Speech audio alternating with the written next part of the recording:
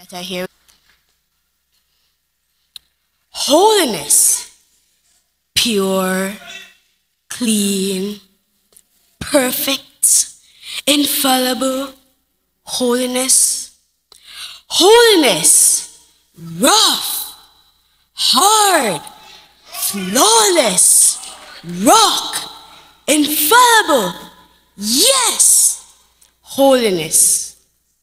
Holiness is your thoughts, your rules, your doctrine, and your regulation. In order to reflect you, I must take on your character.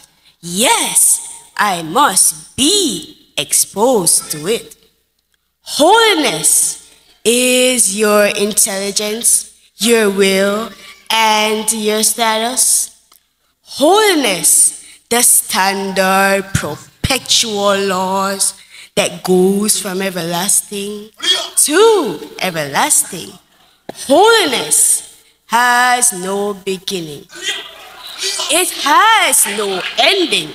It just keeps on going and going.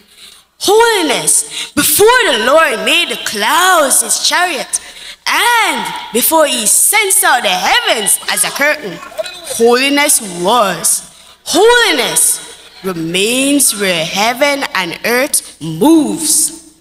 Holiness, it breaks you, it forms you, it creates you, it elevates you into a holy people.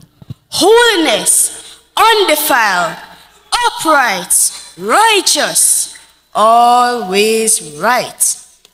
Holiness always was and always is, before the foundation of the world and before the mountains lift their nose towards heaven. Holiness was. Holiness, before the firmament was placed in the midst of the deep and before the Lord gave the sea her decree. Holiness was. Holiness is the total submission unto God. So, whom would you liken him unto? Who is my equal? Saith the Holy One. I'm higher than heaven, deeper than hell, broader than the sea, and longer than the earth. If I cut you off and shut you up, who can stop me? Who is it that bound the wind in his fist and then placed the waters in his garments? It is written, what is his name, if thou can tell? Who is it that ride upon the wings of the wind, walketh among the currents of the heavens, and spread about the north over an empty place, then hangs the earth on nothing? He alone made the world by his power, established the world by his wisdom, and stretched forth the heavens by his understanding.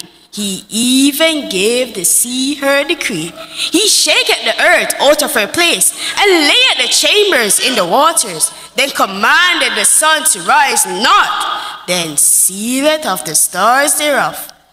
Who is it that has his way in the whirlwind and in the storm? Tell me who, that by him the mountains quake and the earth burns at his presence. By his breath frost is given, and by watering he whirled the thick clouds. He roared and thundered marvelously with his great voice. Great things does it he, which we cannot comprehend.